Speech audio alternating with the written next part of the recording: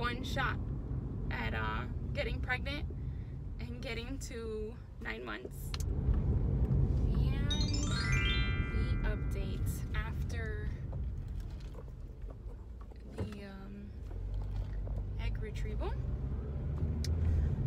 From the voicemail I had received after 1 day of the retrieval,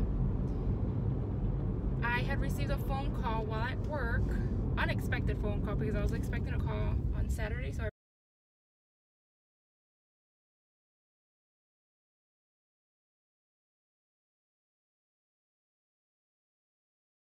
received a phone call on Friday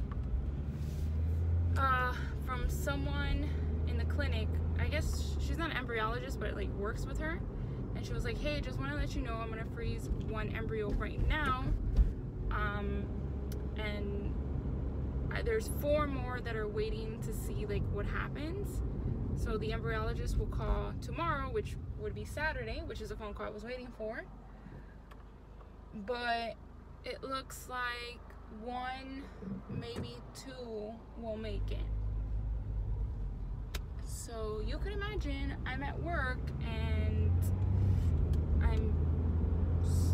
I'm extremely sad. I don't even know what to do with myself. Whatever. Saturday comes and I had no idea when I was going to receive the phone call.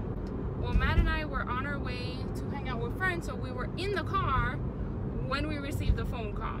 And the embryologist said only 1 embryo was frozen. So the one from the day before was the only one that was frozen.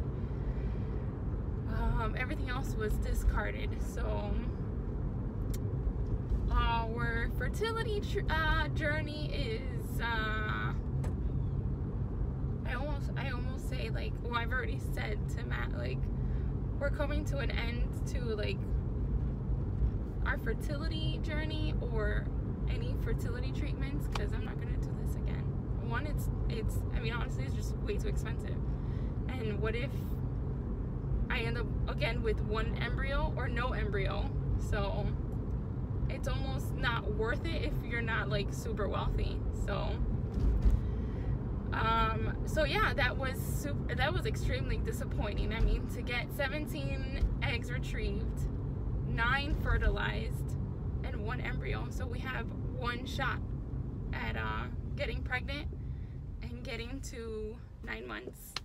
So there's a risk of it not sticking, and of course there's always a risk of the first 3 months of miscarriage. So I've had plenty of tears, and I don't want to get to work with red eyes right now, so I'm gonna try to keep it together. But I cried quite a bit on Saturday, and yesterday morning I was just cleaning while Matt was still sleeping, and I had quite a few breakdowns while cleaning. So it's almost like the reality that we may never get pregnant. And it's not that we may never, it's just I'm not going through any more fertility treatments. It's just way too expensive, and it's hard on the body. And so now what I did yesterday morning, we've been discussing it, but it's become more and more of a reality. So I know there's a adoption agency probably like 10-15 minutes away from my house.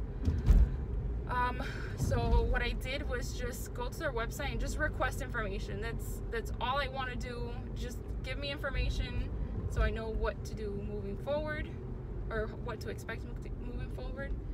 And then the other thing I did this morning was make an appointment with our doctor for a follow-up to see like what happened, what's the next step, like how do we make this successful? Because at the end of the day, like, I still have 1 embryo, and so I'm holding on to that 1 embryo to give us a healthy pregnancy.